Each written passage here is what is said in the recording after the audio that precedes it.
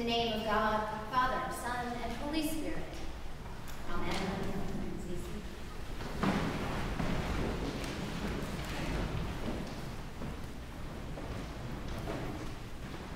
For this, we go out on dark nights, searching for the dimmest stars, for signs of unseen things, to weigh us down, to stop the universe from rushing on and on into its own beyond till it exhausts itself and lies down cold, its last star going out.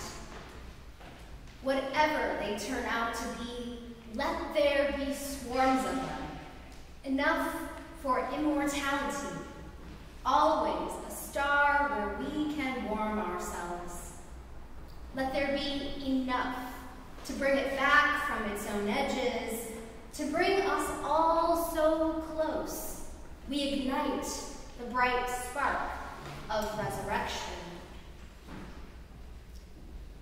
This week, I haven't been able to shake this poem by astronomer Rebecca Elson, entitled, "Let There Always Be Light, Searching for Dark Matter."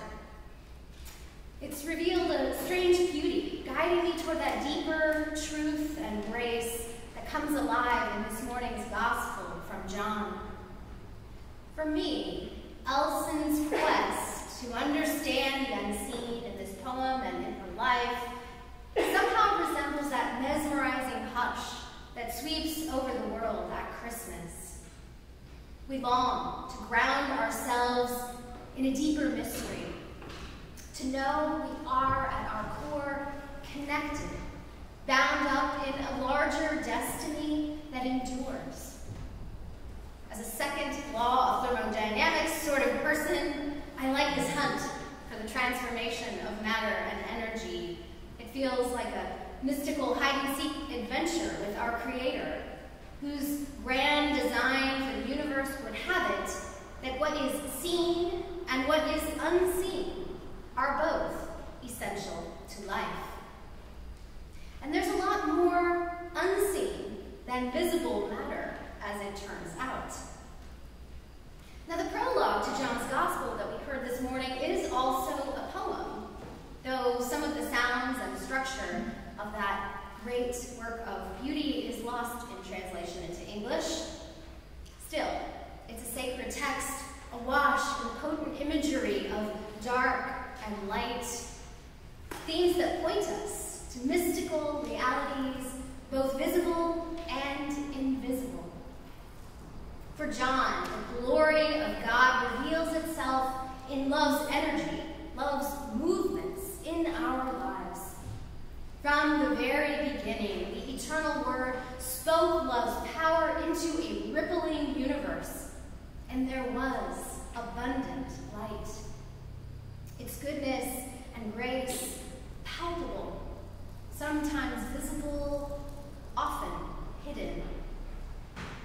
Today's feast of the Incarnation invites us to marvel at the ever-unfolding mystery of divine glory, confining itself to space and time, the Word made flesh, who came to reassure us, ever and always, that love's power is here to save.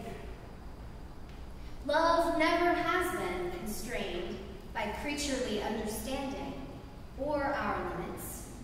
Love is among us, whether we notice or not. John bears witness to God's undeniable presence in this world we inhabit, even when perceiving love's energy feels difficult for us. Praying with this poetry from Elson and John the Evangelist didn't exactly open up an intergalactic wormhole, but it sure did transport me back in time. Back to my first visit to Lick Observatory, where my parents took me as a young girl when I was growing up in San Jose. I can't recall glimpsing Andromeda that night like Elson first did, gazing through a telescope at the age of 16. But I know those stars were dense and brilliant.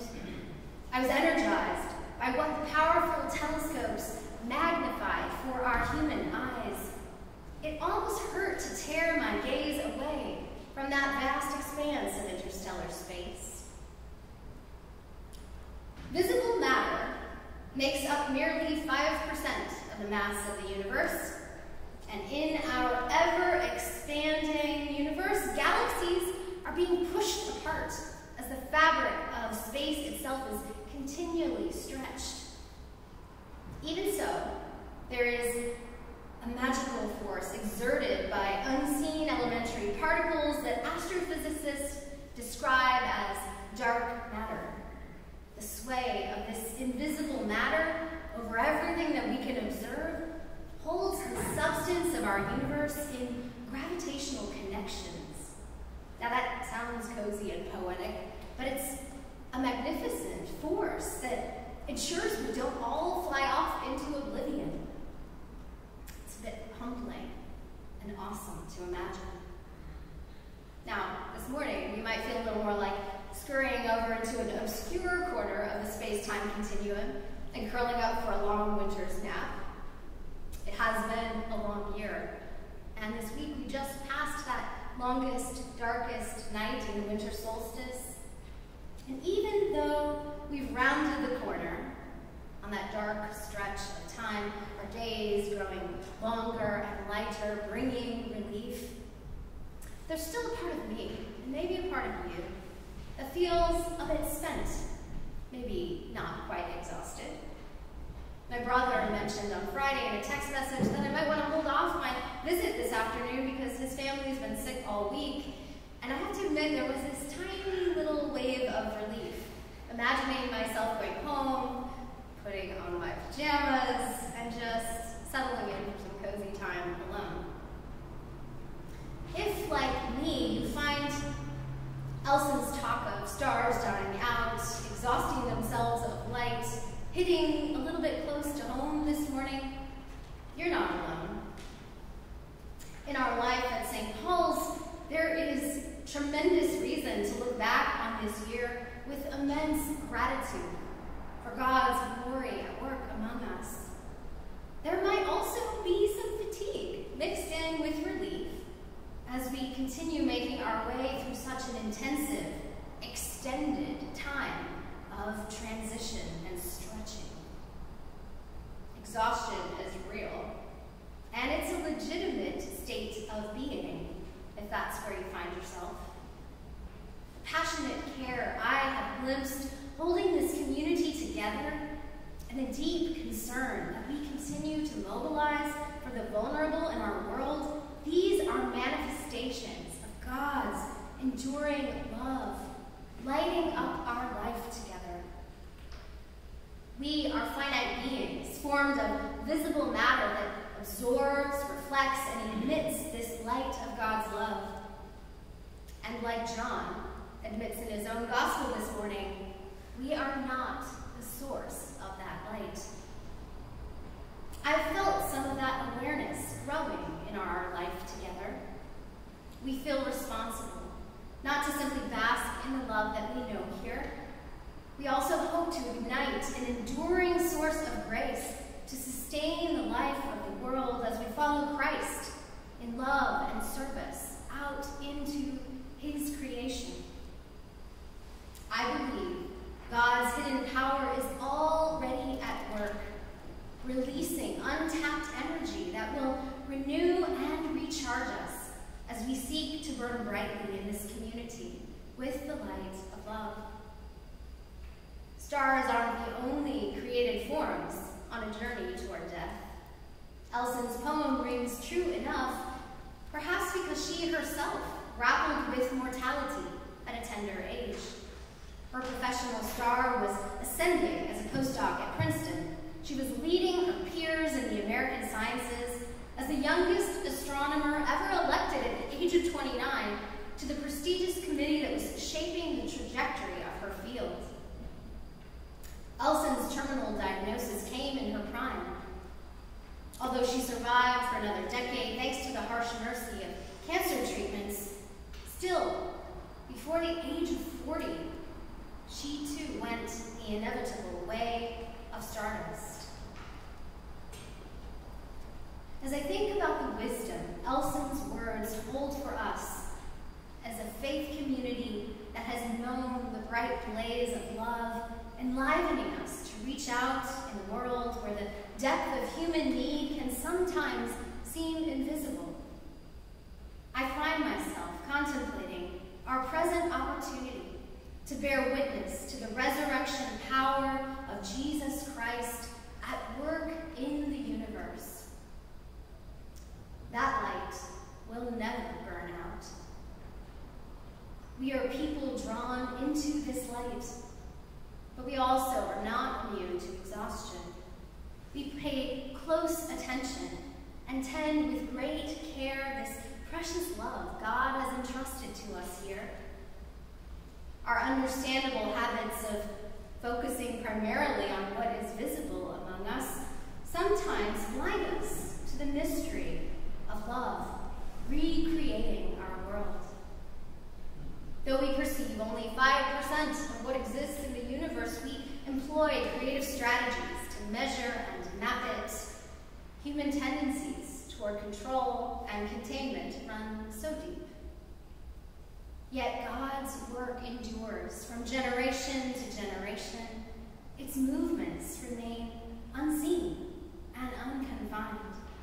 It energizes the universe in incomprehensible ways. At St. Paul's, I'm grateful for all who tend the spark of love in this community with faithful prayers and generous presence. I am grateful for you here this morning. And even as we keep paying attention to all who show up in our doors, I also notice myself awakening to questions about who and what remains invisible in our life together. Not fixated on the numbers of a given ministry gathering or activity so much as becoming mindful of all we cannot yet see. The power, the prayer, the presence at work in this place in ways that transcend our focus on visible matters. I believe God's hidden work among us is dynamic. It is patient. It is potent. At least as mysterious as dark matter in the universe, it draws us back from the edges of human existence, moving as we do at an ever-accelerating pace in society, further and further apart from one another. This hidden work of God brings us back into connection. Connection here in this communal center where God renews us, grounding us in the inexhaustible source of grace that will never die. This sway of love's unseen power affects us every day, from the mystical pull we feel toward the loving presence of our dear ones who have died, to the healing energy of prayer, transforming human bodies in miraculous ways. These seem so simple that we sometimes take them for granted. But at Christmas, love draws us back with that mystical gravity that holds our universe together, where we can be still in awe and wonder as we contemplate all that remains hidden. Tuning our eyes to God's unseen movements might feel a little bit like searching for darker matter. But I believe we have only glimpsed a mere fraction of the resurrection power that God is revealing within the body of Christ. Awakening to the invisible work of God among us will take time and patience. It will ask us to risk transformation. Like stars, we too live and we die. Life's urgency does not escape us. Seen or unseen by others, the blaze of beauty we manifest and leave behind in the lives we lead and the loves we share, such precious gifts are significant to God. And when we offer ourselves in love, our immortal, invisible Creator renews our light in the undying energy of Christ's mystical body, where resurrection power is alive in ways both visible and unseen.